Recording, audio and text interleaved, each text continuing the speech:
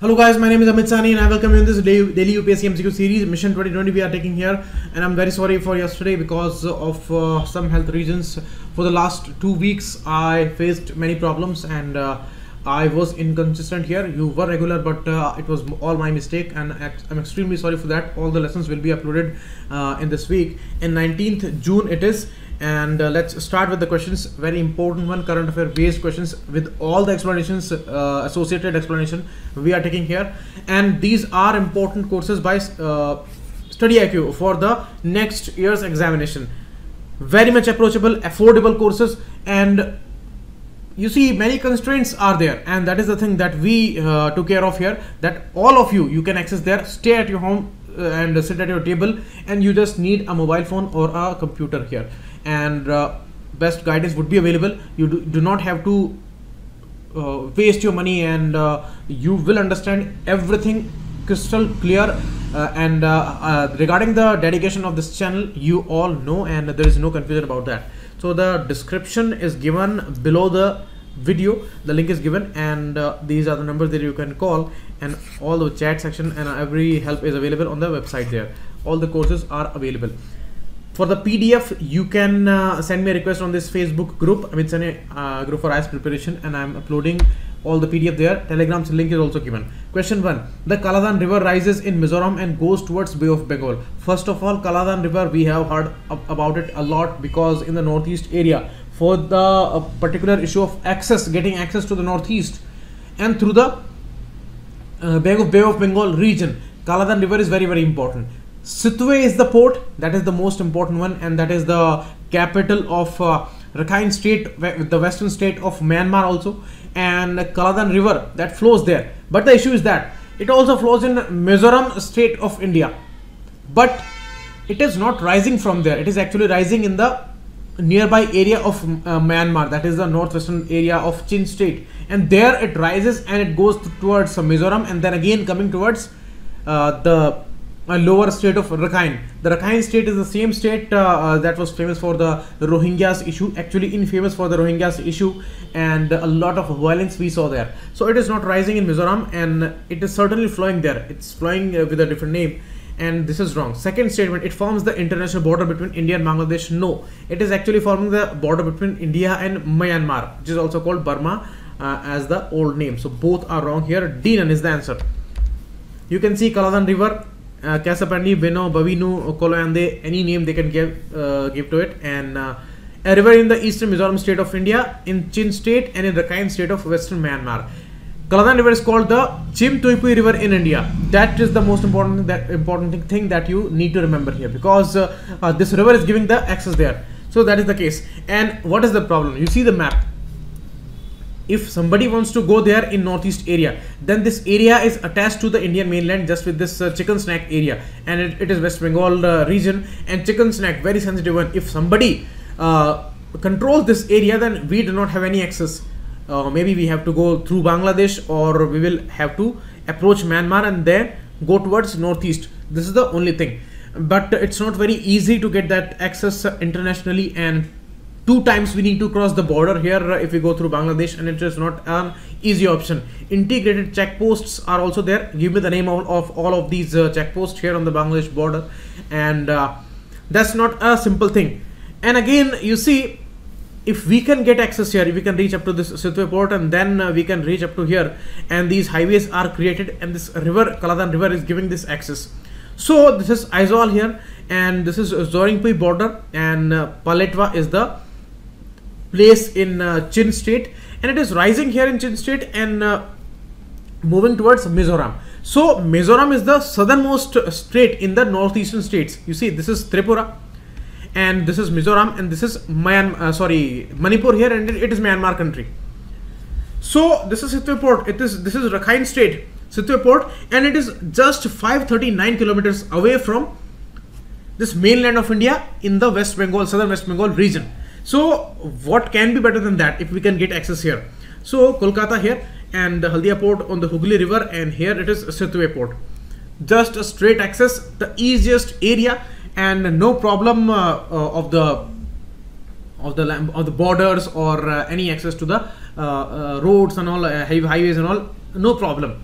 no bridges and all, just a straight access. So that's a easiest thing. And Sitwe, as I told you, capital of the Rakhine state, and in the southwestern Myanmar, it is located at the mouth of Kaladan river. So Kaladan river's mouth is here in this region. Okay, so about Kaladan projects, it connects Sitwe port in Myanmar to the Indian-Myanmar border, and later a different highway is going on.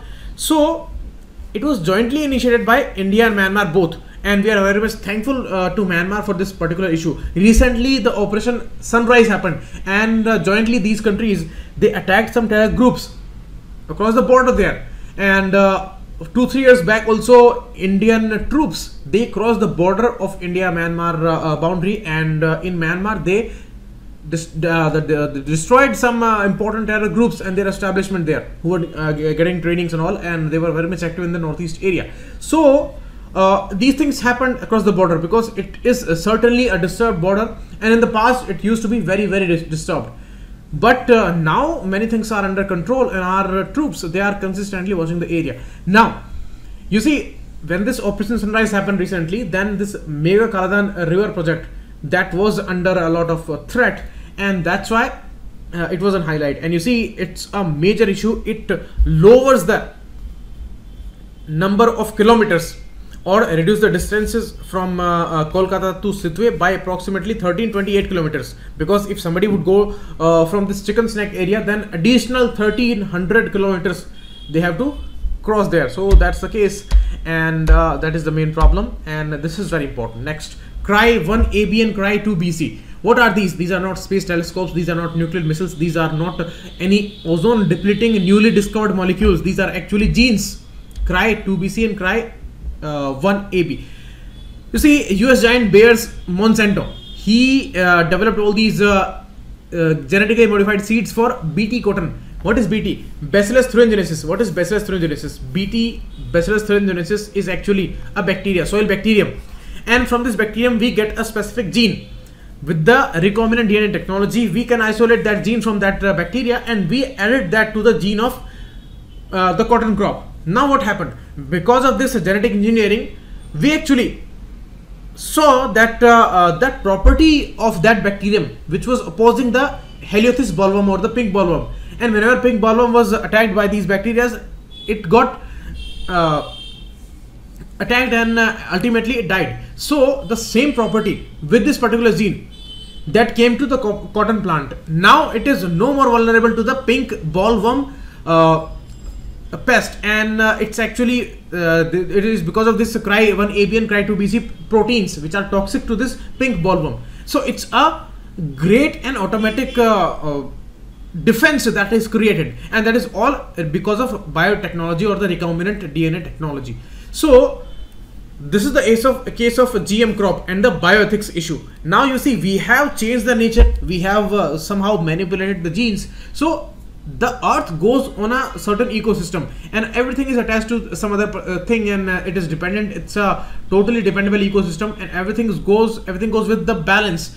But now we have manipulated, so it may have any consequence, any major negative consequence, and this crop is very much important. And you see, the issue is that if we are allowing this issue, then it is the case of bioethics, means ethics related to the nature. So we should not change that, we should not manipulate the nature. But you see, if we allow this, then maybe we'll allow some eatables also in the future, like the BT brinjal and the DMH mustard. That case was going on. The final clearance is not given to the BT brinjal and the mustard, but it is given for this genetically modified BT cotton, and it is going on since 2002. Many cases we have seen. First they had major productions and all, then later they found out that not much production is remained after some years, and seeds they need to buy every time. They cannot store that because it is all legally patented issue, and because of that and because of the same reason, again some patent issues are there. So when this PepsiCo issue with the potato growers, the farmers in the Maharashtra state, so that was a infamous case actually. So because of that, this issue got highlighted, and it is the main issue of patents. It is the main issue of bioethics and genetically modified crops. Okay, So that's the case. So D would be the answer here, and all the explanations given there. Genetically Engineering Appraisal Committee, GEAC, that is the main body that gives this clearances, and it advises the ministry there, and ultimately the Ministry of Environment and Climate Change that decides about a crop that we should introduce that on the field or not. Okay, so they have not given consent for BT, brinjal and mustard. That's the case. Now the case of Lok Sabha Speaker. Recently we learned about the pro tem Speaker. As I told you, that was a temporary post, and that just administers the oath to MPs. Then these MPs, they will elect their respective Lok Sabha Speaker and Deputy Speaker, and that is the simple majority. With that they choose Lok Sabha Speaker and the Deputy Speaker. But normally because they enjoy the majority, so from the ruling party, Speaker always elected, and Deputy Speaker by convention is from the opposition party. But you see, the Lok Sabha Speaker, he has a lot of powers. He decides the agenda of the house, decides about the quorum, decides about the business of the house, some rulings and some convention. So many powers are given there, and instead of all those powers, and you see, he or she decides about the money bill, that whether it is going to be the money bill or not, and many controversies were there regarding the Aadhaar bill and all. So with all these contexts, we have to talk about the powers and functions, money bill, and that's the case. Whether any bill would become a money bill, that final decision would be of the speakers. Although it is not impossible to counter that, but that's very a difficult process. Judicial review would be a very difficult thing. And regarding the anti-defection law, you see, anti-defection law was not there in the original constitution. That was added later, and as a 10th schedule in 1985. And you see, in 1988 actually, and it was the 85th amendment actually. So regarding that, regarding anti-defection, means somebody is changing the party, somebody is going against the parties, then it is all the case of dal badal, the famous word. So it is the case of anti-defection. So whether it is applied or not, that would be decided ultimately by Speaker and chairman in the case of Rajya Sabha. So that power is also given there, and sometimes when there is a tie, then the casting vote is also a provision. So with all the powers, Speaker should be a neutral body. And in UK's parliament, where we are following somehow the parliamentary system, there the Speaker, that person leaves the party. But in India, that's a very unfortunate thing, that that person does not leave the party, and he stays with the party limits and all. And that is why all these confusions, all these allegations, they are there, that the Speaker as an important body chair is not a neutral one. These are the common allegations by the opposition parties always, because that person is from a ruling party, and in many cases it looks like they are favoring a ruling party, and they are giving more time to the speakers from the ruling party and all, and it's all somehow biased. So these are the common allegations I'm talking about. And as I told you, original constitution gave this power to president actually, because under the hand and seal actually, these MPs, they are executing their work and they are enjoying their status. So the power is given to president by the constitution. It was not given to speaker. For the speaker, regarding the anti-defection law, the powers were given, and he or she decides about the anti-defection law implication. So that was not in the original constitution. So both are wrong statements. Here with respect to India, both are wrong statements. D would be the answer here. And whatever I've told you, this is all given here, and these are all the functions and the powers of the speaker, and that's very important post. Next, Libra. Libra is recently launched by Facebook. As we discussed about it in the morning, it is not any tool for checking fake information. It is not any tool for checking political views of individuals, and it is not going to help any government or something like that. And for the financial frauds also, there are multiple other important provisions, but it is not something like that. Libra is going to be the cryptocurrency, the digital currency. Digital currency is based on the blockchain technology, where a center is there, a public ledger is there, all computers are connected with that, and if somebody wants to manipulate that information which is there in the public ledger, then that person needs to hack all the systems attached with that, and they may be in numbers called millions or billions. So it is not possible for any person to simultaneously hack all the systems. So that's why manipulation is not possible in the blockchain technology system, and that is followed in the digital currency issue. Bitcoin was the first one, and Satoshi Nakamoto was the person who is said to be associated with the discovery of Bitcoin, but it is not sure. So some anonymous person that introduced it on the dark net, and for many illegal trades that was used. So RBI also issued some direction regarding the cryptocurrency, that no central government in any country that regulates its movement here, so it is not trustable, and please do not invest any money or any thing regarding Bitcoins can be very much a fraud, so do not go behind that. But some countries like some island country in the Pacific Ocean, they introduced this digital currency, and that is based on blockchain technology issue. So they may ask you about blockchain technology. Blockchain technology was recently used by Coffee Board of India also, and in some marketing issues they will use that. So multiple applications can be there, anywhere it can be applied. So it is mainly for the digital currency, because it makes it very much a secure one. So it's a cryptocurrency, and Facebook is calling it a global currency, and for many payments it will use that. Calibra will be the digital wallet on the Facebook website, and many members are there. MasterCard, Visa, Stripe, Kiva, PayPal, Lyft, all are important members here, and it is going to be called as Libra. That's important, based on blockchain technology. Next, Justice B. N. Sri Krishna committee was made recently for. You see, committees are very much important, and always they are asked. It is not regarding NPA crisis. It is not regarding the related issue of companies and trade balance sheet. These issues are going on for 4 years now, and they are trying consistently for many resolutions, but NPA crisis is not totally manageable till now. IBC came in 2016, but not much help is there.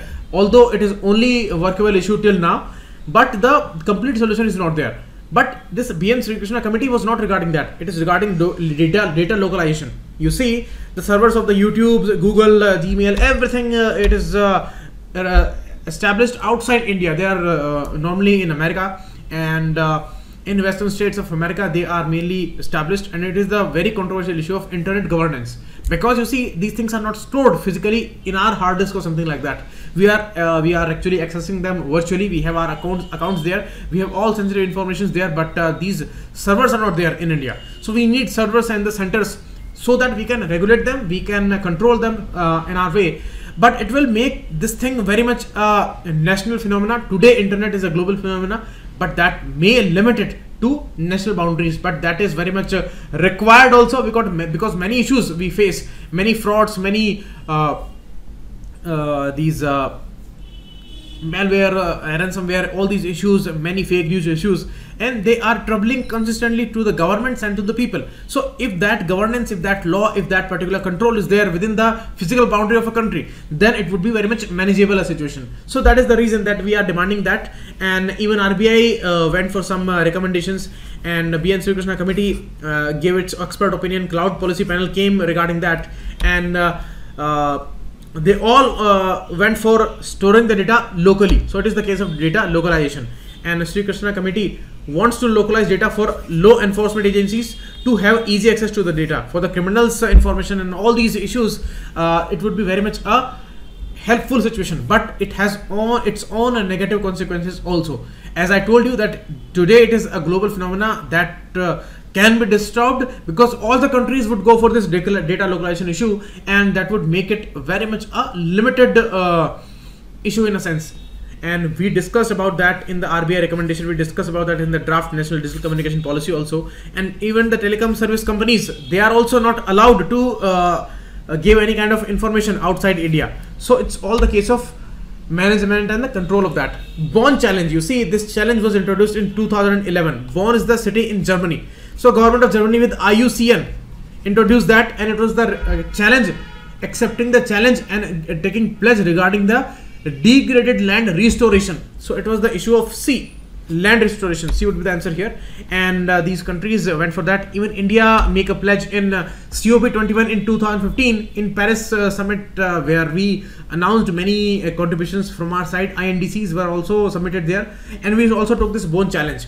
And you see, now the news is that India is first country of all the Bonn challenge countries to develop progress reports. So we will be accountable here, and we will present our own report. So it's a joint publication of Government of India and the Ministry of Environment, Forest, and the IUCN. So IUCN is associated here, and when it was introduced, it was the Government of Germany and IUCN in Bonn city. That's why we call it the Bonn challenge, and that's very, very important. And all countries including Pakistan, China, Rwanda, they have taken pledge there, and one sub-national pledge first subnational pledge from Khyber Pakhtunkhwa region of Pakistan.